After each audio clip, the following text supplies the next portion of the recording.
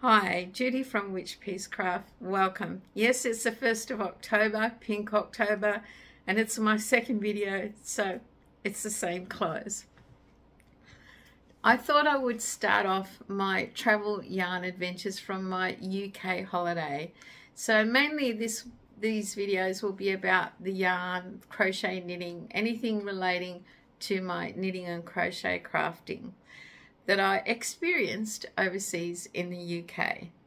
So let's get started. I left here for London, excited to see my eldest son, who I haven't seen for 4 years. For the video, his nickname will be Ronsky. He is happy as, very different. He's in his 40s now. He's aging, as I told him. And yeah, but extremely happy with his life over there. And I'm glad for that, because all you want for your children is for them to be happy. We had a lot of fun. We dined out a lot, trying a lot of different cuisines, Peruvian, Armenian, Italian, and good old English fish and chips, of course. His flatmate cooked for us twice. We had 2 family dinners over there, mainly Peruvian food, because that's where he's from. And yeah, had a ball. We went to Greenwich for the day. We tried the Uber ferry to Greenwich, Camden markets, and of course Lockie came along for the ride, and there are lots of photos about Lockie. So if I post something that you've already seen on Instagram or Facebook, I apologize, but I'm just going to start from the beginning. So where I was staying in London was Paddington. There weren't yarn shops around there that were close. And one of the yarn shops I've been to before in London is called the Loop of London, but it was quite a way away and needed to take the underground. Now, I'm not great with escalators. I can go up them, but I can't go down them. Quick story, when my parents immigrated to Australia, I fell down an escalator my first day here, a very big one, and I've always had a fear of going down them. And it's never left me, even at this age. So to go to Loop of London, it meant we had to go to a YouTube station, Angel, which happens to have the longest up escalator of the underground. I think Ronsky said it takes about 1.4 minutes to go up it, and going down it, it's really steep. Anyway, we went there. He took me there along with Thing, and they had coffee outside, and I went into Loop of London, which I love this shop.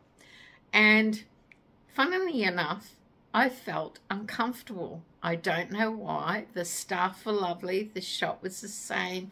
Still lots of lovely yarn. But I just felt awkward and uncomfortable.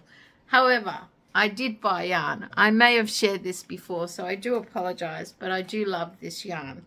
So I bought, now I think it's Queen Fibre, I can't read the last bit, hand-dyed yarn in London, and here it is. This is the colorway.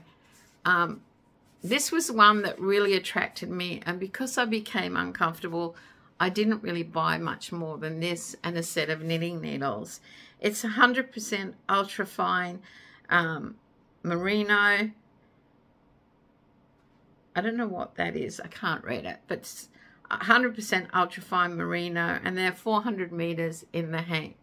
It does say something on here that I appreciate. It's called Dashing Fingering, and the color is papaya, but it does say cold water wash in a bit of wool wash.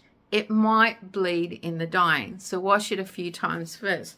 The reason I appreciate that, recently I washed some hand-dyed yarn I had made a project hat of, and lo and behold, all the dyes ran into each other. Actually, Thing saw it the other night and he went, wow, what happened there? And I said, the dyes ran. I did everything per the instruction, but it ran really badly.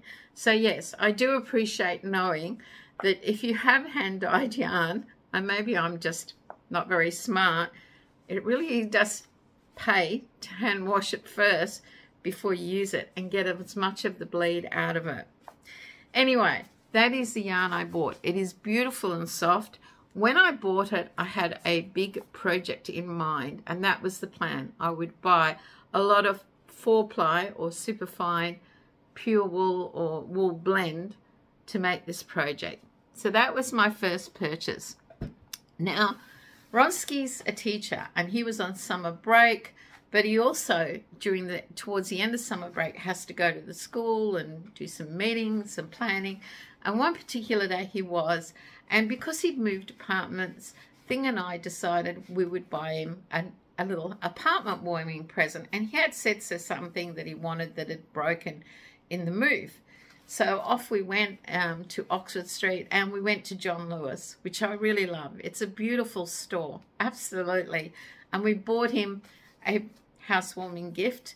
And yeah, I was really excited about that. But John Lewis also has a yarn department. And I decided during my holiday, I would try and keep up with Bod Hatapalooza and give the beanies away to charities locally rather than bring them home. So up in their department, I noticed there wasn't a lot of different yarn. There was a lot of Aran yarn, which is like 10 ply or 4-way, but huge balls, and I didn't want that. But I did find a ball of yarn that I like the color of, King Cole Safari, and it's chunky. I don't normally use chunky, but the reason I bought this, I didn't think that was a true chunky weight. I thought that was more 4-weight. Now the color, the shade is Elephant 5000. I don't know what that means. It's 100% premium acrylic. Because when I make beanies for Crochet Hat Cairns, they have to be 100% acrylic. King Cole Skipton, which has made me think of something else, made in Turkey, 150 grams, 285 meters, or 311 yards. So there you have it. And I think shade Elephant 5000. I thought there was a different color name on it, but no, because it's called Safari. But there you have it. One ball I bought at John Lewis. I can't even remember what I paid. If I looked at my bank statement, I could tell you. But yes, there wasn't a lot of choice there. And way back in 2019, there was a huge choice. So whether they're having delivery problems or changing it, I don't know. I do like the fact their ball bands say they're made from recycled paper. Now, what did I make with this? Well, that was this week, because come the first Bod Hatapalooza to be drawn out while I was away, it was a pumpkin beanie, so I had to go out and buy orange. But I have used it, and I've used it this week for the Bod Hatapalooza cat hat. Now, I will put a link to this video, the tutorial, in the description below, or the show notes, because I love this. Now, I think Crystal made it with a 6mm hook, and I made it with a 5.5mm hook. I always go down a bit of a size, depending on the yarn and the style of the hat. I'm going to try and put it on, but hopefully I'll have a photo of me wearing it at the end that you can see better. Now, no, it's not going to go on because I have a ponytail. I'll take a photo. This is so easy, and even Thing and Reeves said it looks great. Now, I did a couple of rows longer, and I probably shouldn't have. I probably should have stuck to exactly what Crystal did, but that was made with my King Cole yarn from the UK, London. I spent a lot of time in Paddington taking different photos, and there may be a few photos at the end of this video. But I didn't buy a lot of yarn in London. I don't usually. I'll wait till I move further afield. So from London, we went up to Edinburgh, and that will be my next video. My travel and yarn adventures in Edinburgh and what I bought there. Guys, I hope you enjoyed that. I hope you enjoyed the content and finding out about the different yarns. I'll put a link to Loop of London in the description below, because you can buy online, I think, from them. It's just postage. Postage from the UK is astronomical. Trust me. I posted 4 kilos of yarn home, and it wasn't cheap. Anyway, until next time, stay safe, take care, and why not try the cat hat? Because it really does look like a cat hat when it's on. By Bag O' Day. Bye for